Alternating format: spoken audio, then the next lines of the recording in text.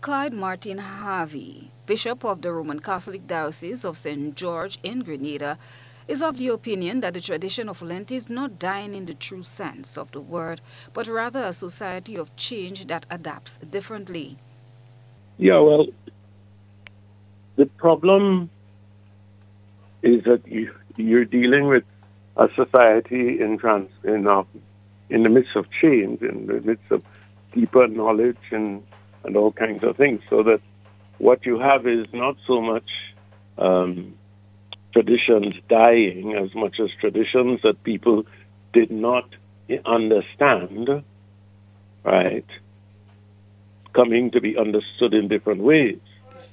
So that I hear people talking about Lent, but not as something that is a cultural reality into which you just fit, but as something where you have to be intentional about observing it.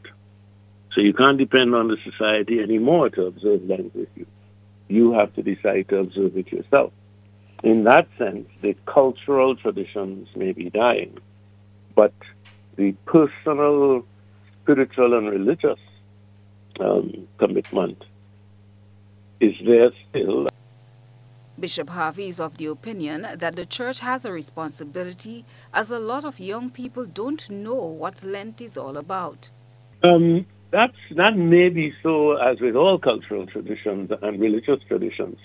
But what we have now is, for the first time, there is a lot of competition, and competition from people who have no clear allegiance to any part of that tradition. A lot of young people don't know what Lent is all about. So the church has a tremendous challenge of religious education, which it cannot deny. It has to take it up and take it up as the situation requires.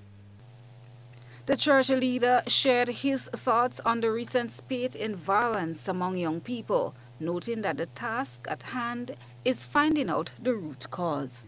The one thing that I am very clear about is we do not panic. We do not blame young people as if they're going to hell.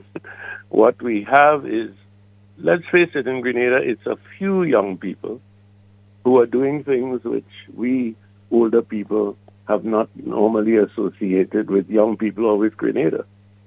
So we have the task of finding out why is this happening. Why is this happening, first of all, in our homes, and then why it may be happening in our schools, and then to address it.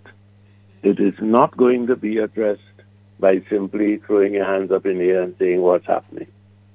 People have to begin the work in their homes, educating and helping their children to understand that some things are not to their benefit. For instance, the free and long-term use of social media. The phone that you have in your hand is as dangerous to you in some ways as a knife or a gun. Lent spans 40 days from Ash Wednesday to Easter Sunday. Here are some of the activities still to come. We have the usual Holy Week ceremonies.